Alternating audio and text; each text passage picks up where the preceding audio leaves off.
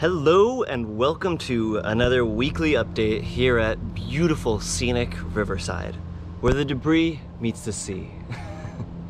Alright, well, I still love this place despite what everybody else says about it and even I say about it sometime.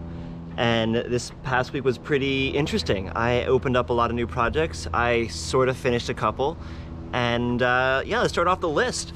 So first things first, I paid my first bill here. I'm gonna go over that as briefly as I can, which basically sums up to hauling out the boat, launching the boat, 2 months worth of rent for having it on the hard, and quite a few supplies like epoxy boat primer, epoxy boat paint, things like that.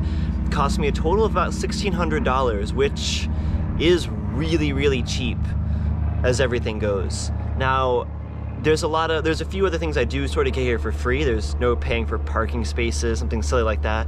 The electricity is for free here, which I think is pretty spectacular because I've done quite a bit of grinding and I had to use up some juice. So, bill is paid for. That right now, if I wanted to do nothing more to my boat and just leave, I could, and I would be all paid up until the 5th of the next month. So that's pretty cool. So I'm gonna be paying for at least one more month here. I would like to be just 3 months done. So that's where that is. Next up, let's start just going over stuff. I guess we can head up front to the anchor locker, where you'll see, I haven't painted it yet, but it turned out okay. I'm gonna paint this a sand beige because I have some extra top coat that I can put in here, and I don't really care what the inside of this is. In fact, I'm probably gonna just lightly sand and paint all of this in here. So it's kind of one of the projects, but I'm very happy. This was my first time working with fiberglass. It was a very strange shape I had to work with, and I've done better ones since, which I'll show you in a minute. But this turned out fantastic. And just to show you, doesn't even flex anymore. So that's pretty cool. So that was one project fairly complete, just to kind of rebuild that thing right there. So I feel good having that all done and dusted. Next project I just worked on, actually a moment ago, you'll see all of these can pop right out because I took them out. A friend of mine, Kelly, who does upholstery work, will be re-sewing this for me, mainly taking these out because this is all bad. I can't really see through it very well. She'll be taking this to her workshop and restitching it. And then while she does that, I will be doing some, well, first off, I have a full large thing of plexiglass. I'll make a cutout, cut those out, and I'll replace it. While I have this all out, I plan on taking out all the screws, going over all the fiberglass, sanding it, getting it prepped and ready for when I do go to paint the top side soon. Another thing I'm gonna be doing is getting rid of this space here. There's no reason for this. It doesn't help me in any way. In fact, it hinders me when a wave comes up, hits this, and then splashes down and goes back into the cockpit. So I'm gonna eliminate that pretty simply by just laying some mat across here, reinforcing it up. I'll probably even try to attach a little bit of it to here and maybe give it a little bit of an edge as well. I'm gonna have it go up underneath this so that way any water that does hit will just get splashed back down and be pretty good to go. And then here I plan on probably just putting, honestly, a piece of cloth across this so it won't disturb the lines, but when water does rush up, it won't smack against it so badly. The other thing is when it's cold, you do feel the breeze through there, which is kind of frustrating. So it's just one of those things that I've sailed with it and I don't like it, so I'm changing it. Moving on to other changes. The boat is still an absolute disaster. It's a little stressful having so many projects going on at once, but there are other things I'm taking care of so I don't have to deal with them in the future. For instance, my hose and electrical used to come through here. I'm gonna be glassing that back over, seeing as how I'm already doing all this other boat work, and that'll be coming out of back behind here, which it always ends up right here anyway. That keeps it out of the way so nobody's stepping on it. As we know, if you step on something, you could break it, and it'd be really bad to have that break out in the ocean. Next project.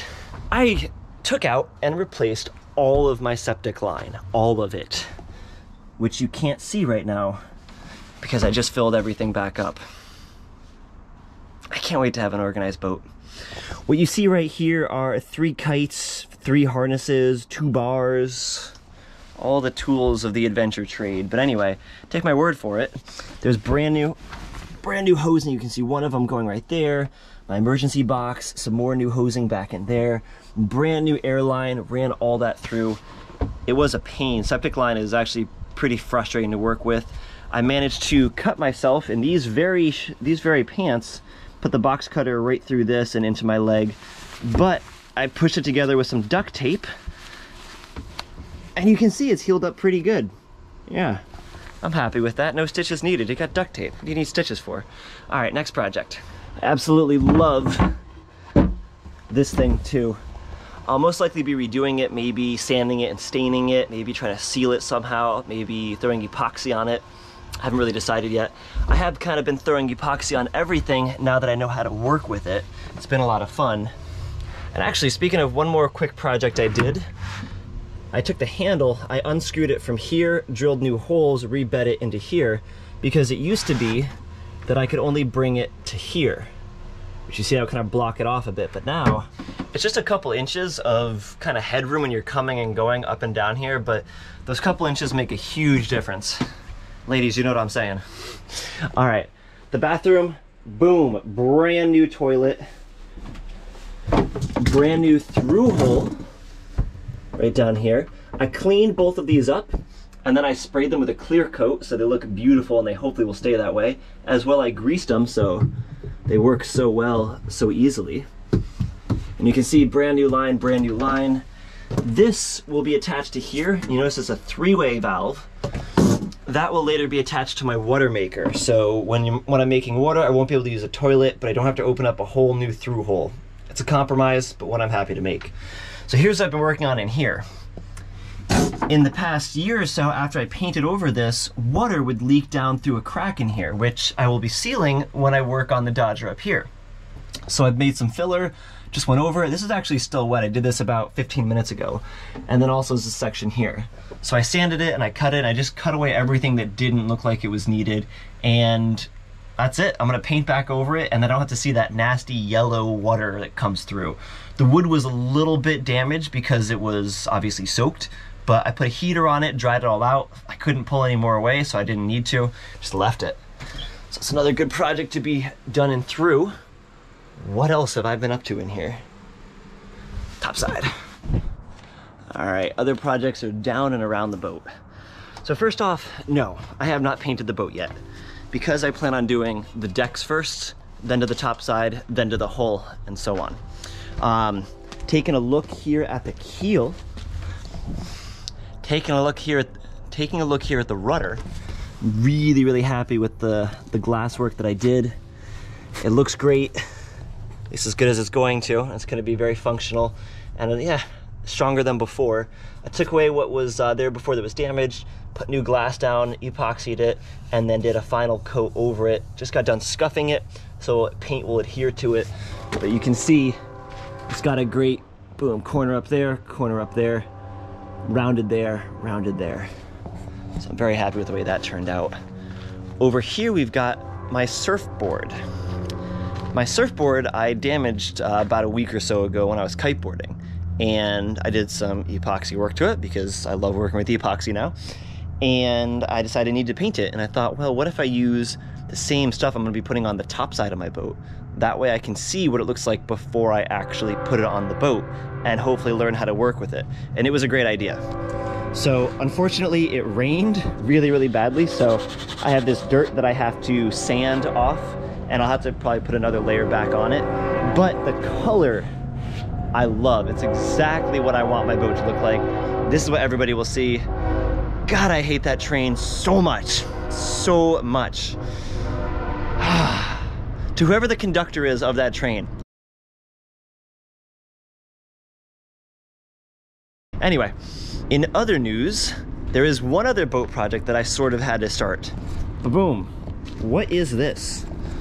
This will be bent to the bow of my boat, the very, very front, to protect it against all this stuff in the future. It'll come down to probably about here, all the way up to there.